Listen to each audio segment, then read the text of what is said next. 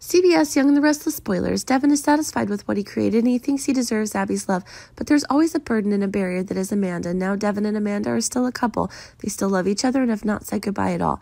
But Abby has the most powerful weapon, that is Dominic. Devon has to follow her because this baby is the asset he cares about the most.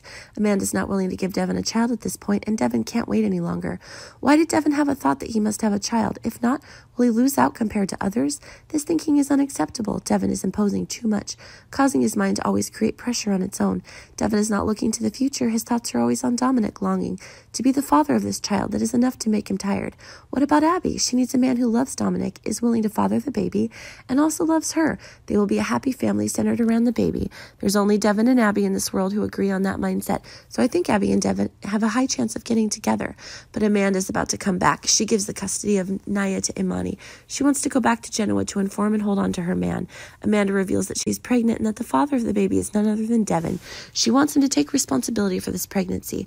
At this time, Devon and Abby have just developed feelings. They're unlikely to break up at this time.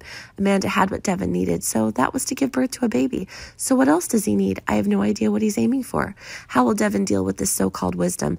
Do you choose to stay with Amanda or make a new love affair with Abby? He should consider it carefully, because if he hesitated, he could lose both. Amanda's a strong woman. She brings this good news to Devon, not hold him accountable. If she finds out that he and Amanda are getting to know each other, she will disappear from Genoa and never let Devon see his children. Devon loves Amanda and he doesn't love Abby. He just sees her as a tool to be with Dominic. That's the answer. The important thing is that Devon accepts to trade Dominic for Amanda and the baby or not.